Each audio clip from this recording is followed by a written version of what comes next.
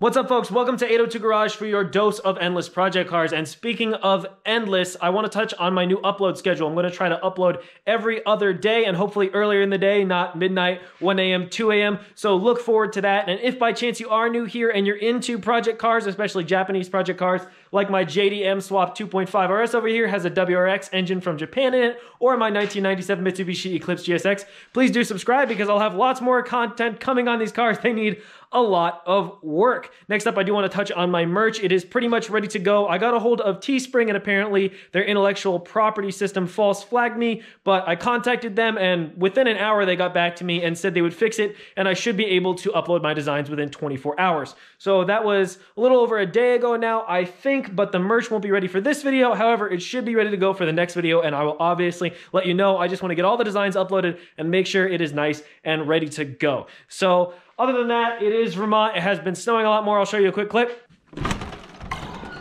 Snowing more and more. Only maybe an inch or two so far, but I spent a couple hours yesterday shoveling this huge berm that falls off of the roof. You can see it curling over right there. Fun, just Vermont things. But of course, the main feature of this video is my new Subaru Differential.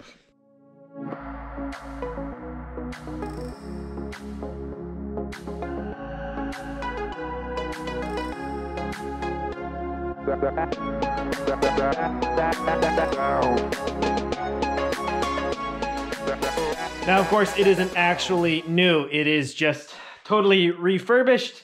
And I'm sad to admit that I probably have 10 plus hours into fixing this differential. And that's part of the reason why I'm not further along with the car is there's basically 2 days of work in fixing this thing. I spent so much time just literally hammering rust off of it and then hitting it with wire wheels, the angle grinder with a wire cut brush, cleaning it and then painting it so that it doesn't just instantly crumble to rust again, because honestly I am worried about the longevity of this differential if I don't paint it. It's getting a little bit thin in spots. It's definitely weight reduced, but it still weighs a ton because it's still a cast iron hunk. And of course I did had to switch the diff cover, as you have probably all seen, and I took it off of this 03 WRX differential, which is essentially the exact same diff. But you will see this one is still pretty rusty, although I flaked a lot of rust off it. But for example, you can see that there, that could still be flaked off. This right there, you know, that little chunky chunk. So that's all the work that I went through on the other differential. And you will see this is the cover from the other diff, and it's literally missing almost this entire bottom section from corrosion, and that's where the hole is. So there really just was not much left of the lower portion of this cover. And even the cover I did put on the diff to make it like new again has some slight damage. I'm gonna try not to damage my Mitsubishi in the meantime. You can see right there it is missing a little chunk, but that should be fine. And you know, I can put some RTV in there or something if I need to, but painted the cover, painted the entire body, looks way nicer, and it's gonna go really well with all these shiny black parts I have to put on. It's gonna really set it off. I can pretend that it's a lightweight aluminum diff even though it's not, but that combined with all that, gonna be pretty good. There is still a little bit of work I have to do underneath the car. What I do need to do is replace this filler tube, which shouldn't take very long. It's basically just a couple of hose clamps, which look like they're gonna need to be replaced. That's a little bit crusty. I don't even know how I'm gonna get that off. Might have to cut it. And up there, it's even crustier. And then, surprisingly, this frame area really doesn't look that bad, but I do have a captive nut I need to replace. Right there, you can see where that bolt is cut off. So I'm gonna hole saw that out, drop it, weld in the new one, and hopefully it will be nice and supportive of that diff. Also gotta clean the rust off there, and I probably will paint the areas I won't be able to get to after everything is reinstalled. Probably not gonna bother with anything back there for now. Then once all that's done, obviously I have to rehook up the drive shaft, put the exhaust back on, and I am going to have to remake hangers for that. But then the car should actually be ready to run and drive again. So, whew, a little bit out of breath crawling under there. I think I'm getting old. Overall, I do think that replacing that captive nut will take me probably 2 hours to do correctly, just gonna hole saw it out. That should only be a few minutes. Like I said, I might make a quick tutorial video out of it, which could be your next video in a couple days, but who knows exactly. I do actually have some plans tomorrow, Sunday. I'm going to hang out with another YouTuber who's actually from Vermont. Her name is Nicole. She ran the channel and the Instagram Chicane Cars, but now it's Nismo Nicole. So I believe it's at Nismo Nicole on Instagram. I'll put it right up here and in the description, and Nismo Nicole on YouTube, and I'm sure she will be uploading more in the future. She's very passionate about motorsports. She has a 370Z and I believe a Miata, and I'm going to help her make some super stud tires, which if you haven't seen those before, it's like tires with big bolts put through the tread so that you can run them on ice and they literally quiet, like the old school huge stud rally cars for the winter.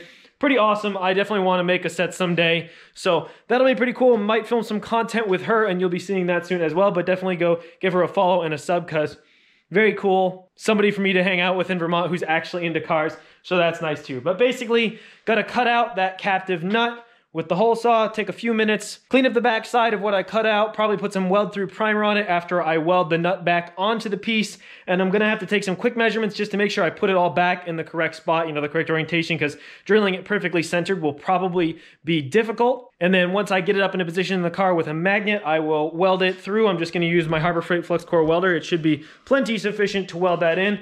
And then after I just clean up those little bits of rust and paint them and replace that filler spout, finally, all this stuff can go in. The only other thing about that is going to be a pain is a lot of the hardware that I took out of the car is no good. But luckily, when I did get that other subframe and all those suspension components, I actually got all of the hardware with it as well. So I've had all that sitting in here, just basically taking a de-rust bath, which I need to add some to, but just so that they'll be easy to clean up when I take them out and put them all back in. But it will probably take me a little bit of time just to sort through it all and make sure that I have everything correct. And no, I'm not gonna go crazy and paint all the bolts or anything like that, but I will clean them off quickly and anti-seize them and make sure that everything comes apart easily, which is another reason putting this diff back together took so long. I know it seems crazy that it took me 10+ hours just to paint a differential, but literally flaking off all that rust, getting into all these nooks and crannies just took forever. And I don't know how well this paint job is going to hold up. I did use self-etching primer, which was definitely the best for this. It is a stop rust paint. And then this is actually just some Volkswagen color matched silver that I had kicking around because the top coat doesn't really matter, but I figured it would look nice and aluminized. Covered up the seals, obviously. And when I put the cover back on, I did reuse the gasket. So it'll be pretty funny when this brand new looking differential starts leaking everywhere, but it's fine. Everything is fine. Clean these up, cleaned all the bolts up, used nickel anti-seize because that helps prevent corrosion in the aluminum, and of course helps make sure the bolts don't seize. So if I do have to replace that gasket or anything like that, won't be a big deal. Subaru does actually use a metal gasket in the back of this diff here, partially because it blocks off the breather here. So, you know, fluid can't just go spitting out every time you accelerate. And I did put a little super lube silicone lubricant on the gasket because I put that ish on everything, as Grandma always says. Frank's Red Hot, everyone. And that should just help it seal. I really don't think it's going to leak, but we will see. I did torque everything to spec. It's like 22.5 foot-pounds technically for those, I think, and just under 33 foot-pounds for these plugs, although I will be taking this one out again to fill it with fluid, obviously. And I do actually have the studs from that WRX diff, which is perfect because I am switching to the WRX, the GG style mount, this mustache bar, which requires those studs. So that's awesome. So really, I should have everything I need to put it back together. And though I won't be working on it tomorrow, Sunday, right after this video, I am going to be working on that captive nut. And then once I do have this car moving, I hope to do a proper introduction to it and some videos of it actually running and driving and making cool noises. And I know some of you will be pretty excited for that. And then I will be doing an overview video as well of everything that's wrong with this car, which really primarily there are a couple little issues with the way it's running right now, but I don't think it's anything big. But it's the underside that I'll give you a full look at so you can see why this shell is probably not long for this world, although I may try to push it a year or two. Who knows? We will see. I'm still hoping to import a JDM WRX in the future. Oh, and the other reason this took so long for me to refurb is this bolt just was magically welded in there like crazy by rust. I don't understand it, honestly. I put up Instagram posts about it, but I will show you some quick clips.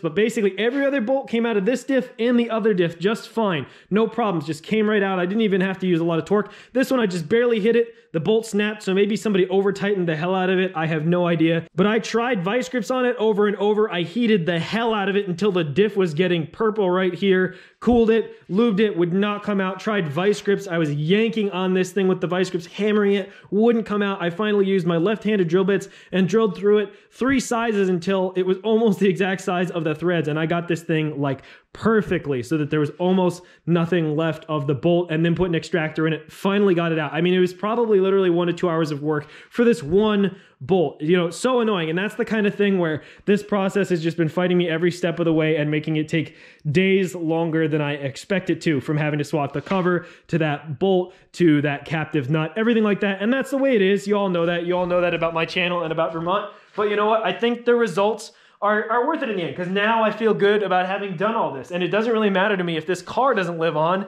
because at least now I have something that will work while I do have the car, and that I can potentially take off and use on another car if I need to. You know, if I find a really clean automatic shell, well, I'm going to need this differential to match the ratio in that transmission, for example. And I don't have the money to drop on a 6-speed swap. Do you? I don't think so. If you do, you can always, you know, PayPal me, and then I will put a 6-speed swap in my next car. You know what I'm saying? Nah, I'm just kidding. But seriously, if you do want to support me, you can always check out the Patreon, or buy merch as soon as it comes out. That's really going to be it for today, folks. This is just an update video because I want to get back to work on that captive nut. And because all of this process is going to be shown in my video of redoing the rear end of the car, there's no point in me putting it all into my videos that I put out every other day. I don't know, if you would much prefer that format, you can let me know. I can just do update videos instead of exactly what I've been working on, rather than giving you more of a verbal update and demonstrating and giving you little clips.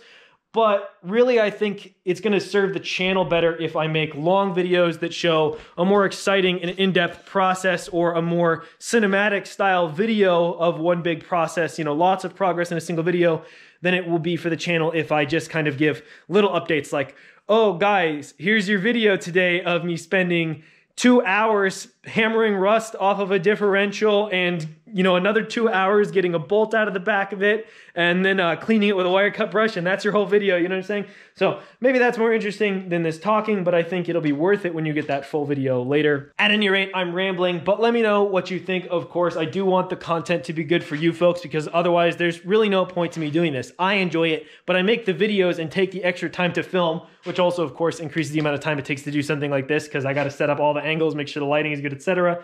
But I do that so that you can enjoy it, and so that I get views and watch time, of course. But I also really appreciate your positive comments and your feedback and suggestions. It's really, really helpful. And I hope you all know that anytime you leave a comment with a suggestion and I tell you why I'm not going to do it that way, or if I say why it's not a good idea, I'm always trying to be positive. My tone may not be communicated in the comments, but just assume that if I'm replying to you, unless I specifically say something rude or call you out, I'm probably very happy that you left the comment. And I will say, you know, thank you. The reason I'm not going to do that is money, time. I want to do it this way to practice the skill, whatever it is. So don't think that when I reply to you that I'm trying to be sassy or just dismiss you, because I really do appreciate it. And I appreciate y'all for watching. If you made it all the way to the end, let me know if you were fooled for even a second that I actually bought a new differential versus just refurbishing this one. But, you know, let me know if you think it looks good as well. Obviously, it was never going to be perfect. You know, this differential was so rusty, but feels nicer now. Shouldn't rust right away. You know, it's a lot better than it was. So let me know what you think, folks. Thank you for watching 802 Garage, your home to endless project cars. I'll catch you very soon.